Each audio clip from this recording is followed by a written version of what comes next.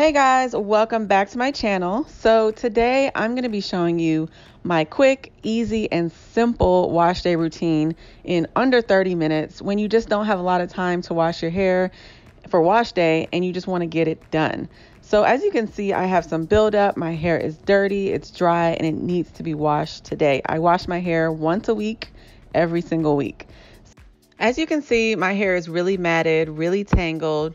So what I'm going to do is start off by saturating my hair with water. I'm just going to let the water run through my hair for a couple of minutes. I'm also going to use my fingers and lightly pull apart any big tangles that I can find. And it just makes it a little bit easier when you actually start to detangle your hair. Wash day can really be stressful for some people, and it really doesn't have to be. You just have to make sure that you're using the correct products that are going to easily detangle your hair and the right techniques so you don't spend a whole lot of time doing it. For those of you who don't know, I do have my own hair product line called Miche Beauty, and we just came out with our sulfate-free shampoo. I'm going to be using that today. It's very creamy. It's going to cleanse your hair without stripping it, but your hair is going to be clean. So I'm going to start off by putting that first on my scalp, and I really like to get my scalp nice and clean. I'm going to be using the balls of my fingers and really massaging every area of your scalp with it. I do that for about a minute till I have gotten everything.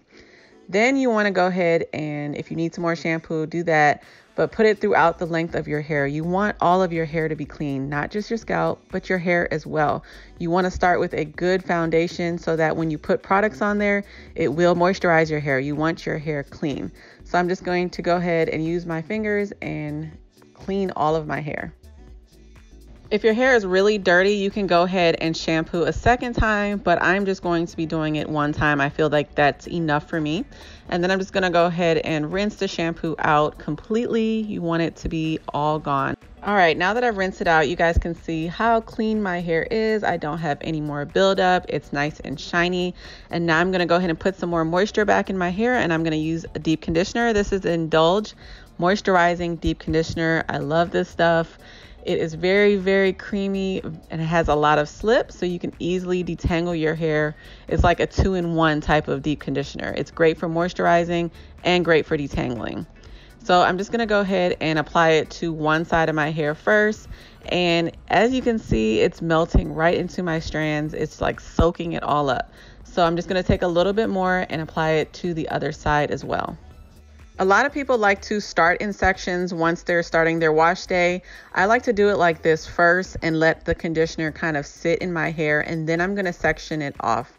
I'm going to split it into 4 sections. You can always do more sections if you need to. For me, I feel like 4 is enough.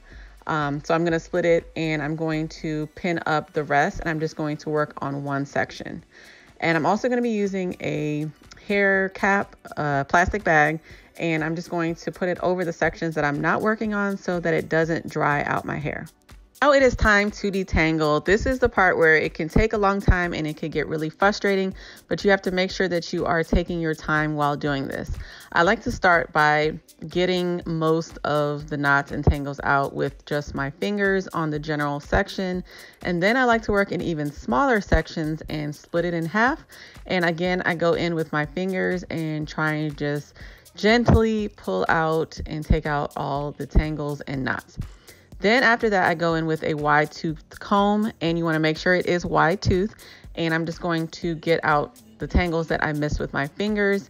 And then on top of that, I go in with a Denman brush, and that really helps to clump my curls together and just really, really detangle my hair. And I only go in with a Denman brush after I've already gotten out most of the knots and tangles. You don't want to just go in with a Denman brush because it will pull your hair out. And then once I work on that section, I will go on to the next section within that section, and I'll repeat the same process. It looks like I'm going really fast here and I'm not taking my time, but I did speed this clip up so you wouldn't be watching this forever. But you definitely want to make sure you're taking your time in doing this and that you have a conditioner with a lot of slip. And like I said, using any type of tools like a Denman brush or a wide tooth comb is optional. I like to do it because I like the way my hair clumps together, and it just makes styling a little bit easier, especially when I do wash and goes. But like I said, it is very optional. I know some people will watch this and say, you know what, this is great, Michelle, but I don't think this is going to work for my texture. I use this exact same technique on my daughter, whose hair is coarser than mine, and we don't have the same texture, and it works just as good on her hair as it does on mine. Once I'm finished with each section, I'm just going to go ahead and twist that section up just so that I can move on to the next one. I'm going to pin it up once I twist it, and I'm going to put the plastic cap over that so it doesn't dry out and I can deep condition at the same time. And I'm just going to really repeat the same thing on each section of my hair. I would personally recommend washing your hair once a week and deep conditioning it every single week. It really ensures that your hair and scalp is clean and that you have a good foundation, like I said in the beginning, to really put products on your hair. You don't want to just build up products on top of each other, because if your hair is not staying moisturized, you're going to wonder why, and it's because you're not cleaning your hair and you're not starting off with a good clean base. So I just want to give you those tips. As you can see, my hair is fully detangled and my curls are popping, y'all. And I love this deep conditioner. If you have not tried it, you need to try it. I will leave the link in the description box with a coupon code for you if this is your first time trying it. I'm going to show you guys how much hair I lose typically on every wash day. It's not a whole lot, and this is completely normal. It's shedded hair that sheds every day. You're losing hair every day, but don't be alarmed as long as it's not breakage. Let the deep conditioner sit in my hair while I go ahead and continue with my shower. I do everything I need to do in there. This is a quick wash day routine, so I'm not going to deep condition with heat and steam or anything like that. I'm just going to let it sit while I do everything. I kind of switch it up every now and then. It really just depends.